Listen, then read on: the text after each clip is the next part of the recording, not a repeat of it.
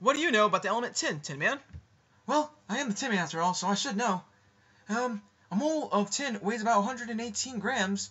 That's also known as the atomic mass. It's in group 14, and tin doesn't corrode. Thank you so much for your time, Tin Man. No problem. Alright, Rizan, what do you know about the element tin? Well, it's a metal. It's the 50th element on the periodic table, and its boiling point is 4,118 degrees Fahrenheit, or 2,270 degrees Celsius. So, Sonic, what do you know about the element tin? Well, I don't really know a lot about the element tin because I'm not really a science dude, but Tails might be able to tell you that.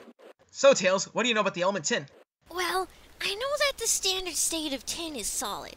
However, its melting point is at 449 degrees Fahrenheit or 231 degrees Celsius. That means you can melt tin in your oven or over the stove if heated long enough. Okay, Trunks, what do you know about the element tin? Well, I do know that the element tin is the 50th element on the periodic table. It's in period 5, and it's a metal. Alright, and how about you, Vegeta? What he said.